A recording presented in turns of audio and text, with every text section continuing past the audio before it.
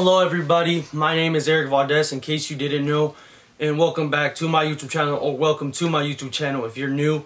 In today's video I'm going to be explaining 3 things you need to know before buying a pair of Clarke Wallabees. So I wanted to make this video and add some additional information over this shoe just in case you are considering or buying a pair. And although we've been seeing the recent appearance of this shoe everywhere on Instagram, through your newsfeed, on TikTok, this shoe has actually been around for a very long time, and I wanted to share that with you guys in 3 things that you need to know before buying a pair. I broke it down based on what I think are the most important parts of this shoe, so I hope you guys enjoy, and feel free to leave a like or subscribe if you found out something new or if you just enjoyed this video. So with all that being said, let's hop into some brief history of the Clarke Wallabee. Clarke Wallabee has been an iconic shoe for an exceedingly long time now.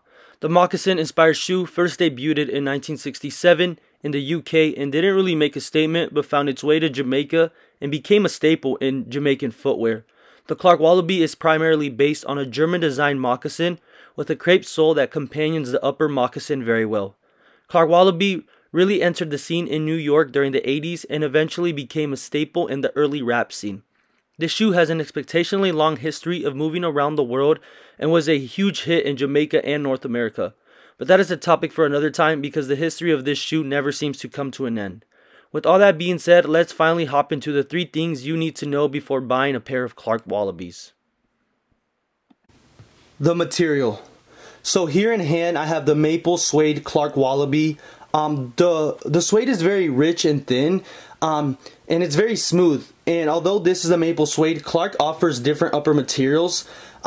They offer different options. I've seen snake skin, I've seen I believe leather, and they have all kinds of fuzzy and cool ones. And one like this I picked was because the material of this is really made for warmer weather, which is why it's quite important that you choose wisely on the upper material that you choose, because as many of you guys know, water and moisture can really damage the suede on just about anything that's suede. So that's why I would not wear this shoe if it rained or it snowed, because that moist and all that water and sluggish snow can really cause permanent damage on suede like this. So I would not wear this shoe if it was like that. So it is very important to choose wisely on the upper material depending on the climate that you live in. But I went with this because spring's just around the corner and I'm excited to wear this shoe more often during the spring. And yeah, I'm going to try to stay away with rain because I want these to last me, especially because they're my first pair. They kind of hold a sentimental value inside my heart. But with that being said, the upper material, like I said, choose wisely, and this is the maple suede. With suede, try to stay away from moisture and snow unless you don't care, but I do. So with that being said, upper material, great.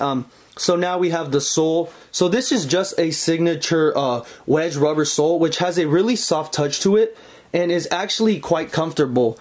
And it's very sustainable from what I can tell. This kind of sole I feel like is going to last a long time. So with everything that I've just explained in the material, I would say this shoe is very sustainable, and it's a, I would say, 9 out of 10 material. Just like I said, choose wisely on your upper sole if you want this shoe to last you long.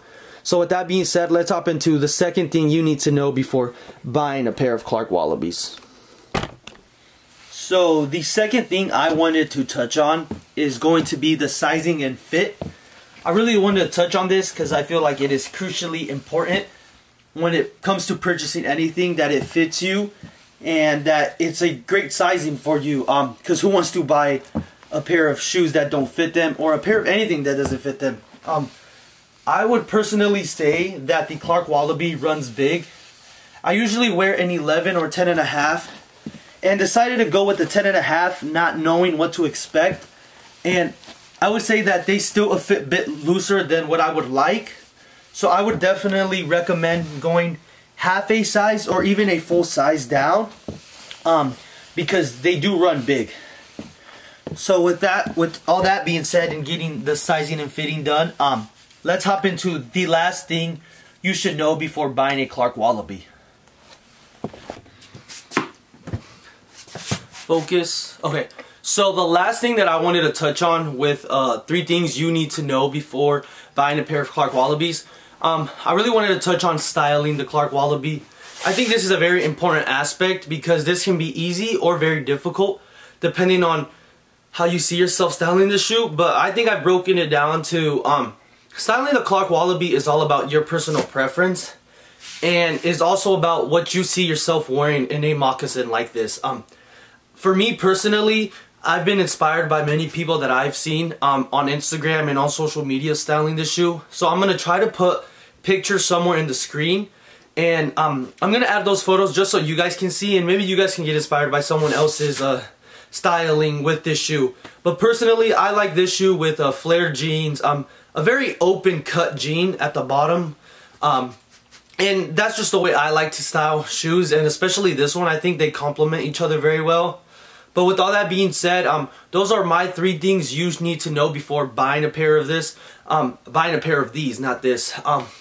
So yeah, comment down below if there's a certain colorway you want to get, and like and subscribe if you enjoyed the video, and thank you guys for watching another video.